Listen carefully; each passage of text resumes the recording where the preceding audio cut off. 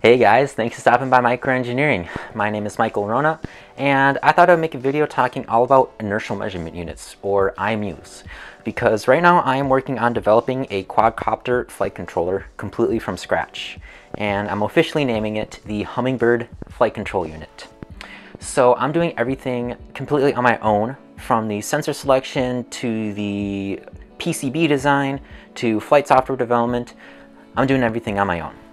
And since the inertial measurement unit, or IMU, is arguably the most important sensor on board my drone, I thought I'd make a video, maybe a couple of videos, talking all about it. I apologize if this video is a bit technical in nature, but I'm going to try my best to explain things at an easy to understand level and hopefully end up learning a thing or two about inertial measurement units.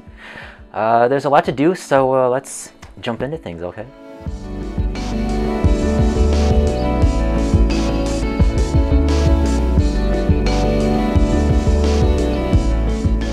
Alright, so an inertial measurement unit, or IMU, is a combination of sensors that measure orientation and motion with respect to an inertial reference frame. And before we get into talking about those sensors, I think it would be a good idea to understand what I mean by an inertial reference frame. So this inertial reference frame is located at the center of Earth, and Earth is actually rotating about this inertial reference frame. So hopefully this analogy helps you understand it a little bit. So right now, I am standing still in my bedroom, but due to Earth's rotation, my position with respect to the inertial reference frame is actually changing. And so therefore, I currently have some constant velocity with respect to the inertial reference frame. And for all of you nerds out there who are in the know about this, this inertial reference frame I'm referring to is called the Earth-Centered Inertial Frame, or ECI frame. So now that you know what the inertial term means in inertial measurement unit, let's get into talking about what sensors are actually in an IMU. So when you go online to like Adafruit or Amazon or Robot Shop and look up IMU, you're going to come across two different varieties of IMUs. You're going to come across either a 6 degree of freedom IMU or a 9 degree of freedom IMU. A 6-DOF IMU consists of a 3-axis gyroscope and a 3-axis accelerometer, and then a 9-DOF IMU adds on a 3-axis magnetometer to those other two sensors. Let's start off by talking about the gyroscope, because the gyroscope is arguably the most important sensor that's going to be on board our drone. And we use the gyroscope to measure orientation angles. And so, if we want to measure our orientation really accurately, really precisely, we're going to need a really good gyroscope. And so gyroscopes are basically angular rotation rate sensors. They measure how fast our drone is rotating in the X, Y, and Z directions in radians per second or degrees per second. You guys should be using radians, not degrees. Radians are better. And what we do with these angular rotation rates is we integrate them to get angles. Now, unfortunately, this direct integration is not practical due to what's called gyro bias and gyro drift. And I think the best way to explain these two things are going to be from looking at some graphs. So let's pull some up quick. So if we take our gyro sensor and set it on our desk and keep it completely still and take measurements for a little while, we'll get a plot that looks like this one. The gyro rate isn't changing much, the radians per second number, but as you can see, the gyro is not exactly zero. The gyro is reading a non-zero angular velocity, even though it's completely stationary on the desk. And we call this offset gyro bias or gyro offset. And so therefore, gyro biases are constant offsets in our gyro rate measurements. And this is a quality found in all gyroscope sensors. Whether it be on board a tiny little drone like this or the gyroscope found in a submarine, they're all going to have gyro biases. And if we were to integrate our raw angular rate measurements to compute angles, we will get a plot that looks like this one. And as you can see, although the sensor is completely stationary on our desk, the computed angle is still increasing. And this drift in integrated gyro measurements is called gyro drift. And since our raw gyro rate measurements had a non-zero bias, our gyro angle measurements began to drift away from true. And so therefore, gyro bias causes gyro drift. Very important quality of gyros. Fortunately, there are ways to correct for this gyro bias and gyro drift, and the way I'm going to be doing it on board my flight controller is by using what's called an extended Kalman filter. So I'll be using my Kalman filter to estimate gyro biases and correct for them on the fly in real time. And next, I'd like to talk about the second most important sensor on board our drone, and that is going to be the accelerometer.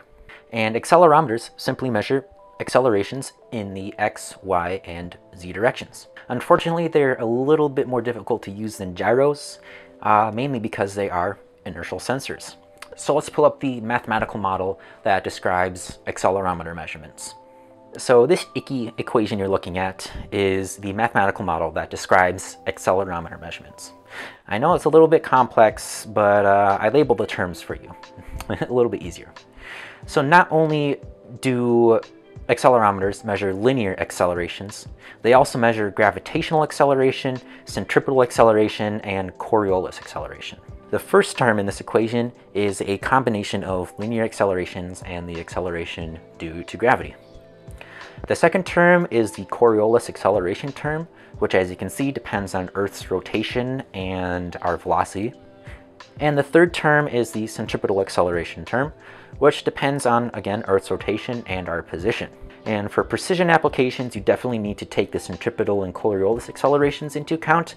But for hobbyists like you and I, just making a simple little drone, the sensors we have access to are not sensitive enough to measure these terms. So we can make an engineering approximation, fancy word, and ignore those terms, simplifying our accelerometer measurement model to one that looks like this. Much nicer, right?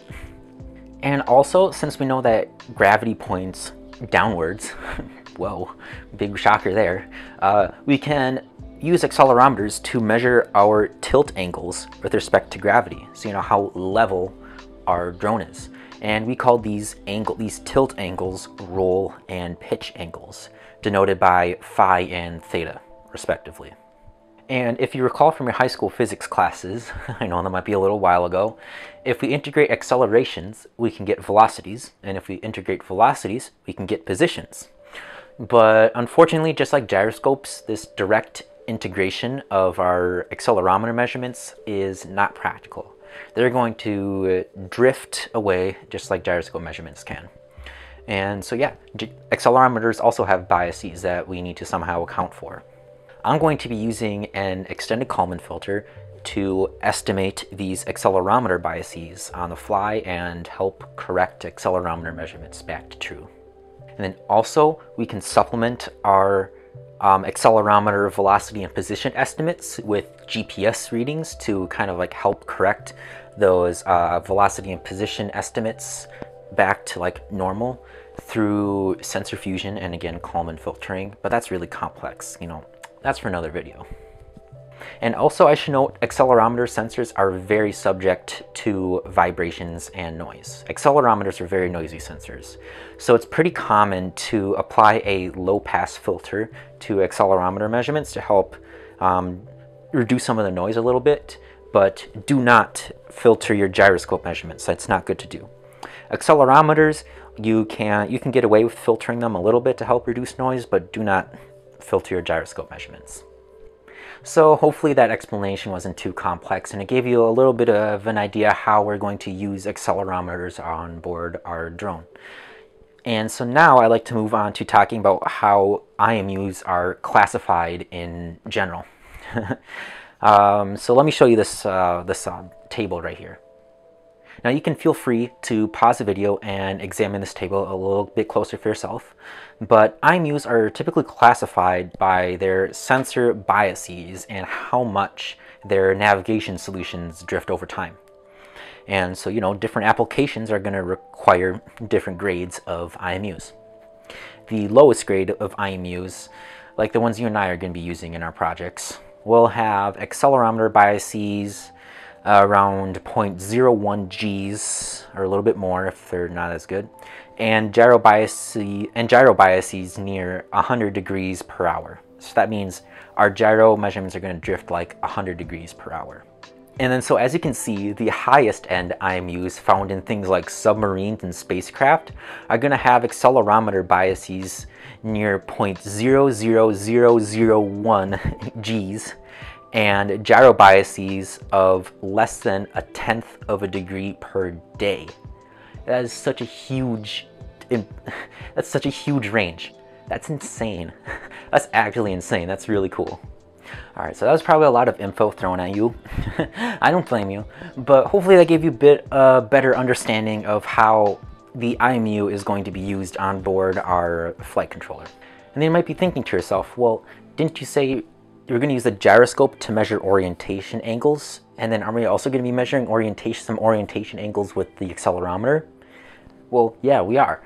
And you might also ask yourself, well, for measuring the same thing with two different sensors, is there some way to combine them to make them a little bit better?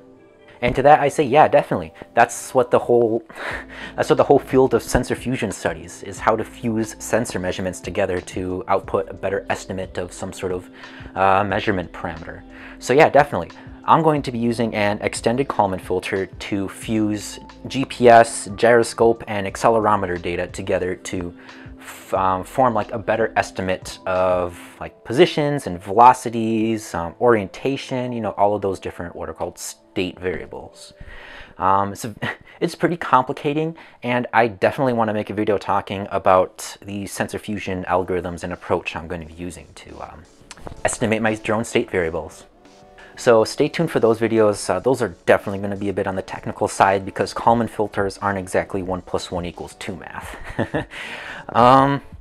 Hopefully I learned a thing or two about accelerometers and gyroscopes and IMUs, and yeah, I'm really looking forward to sharing my progress on this drone flight controller development project. I guess until the next video, see you later.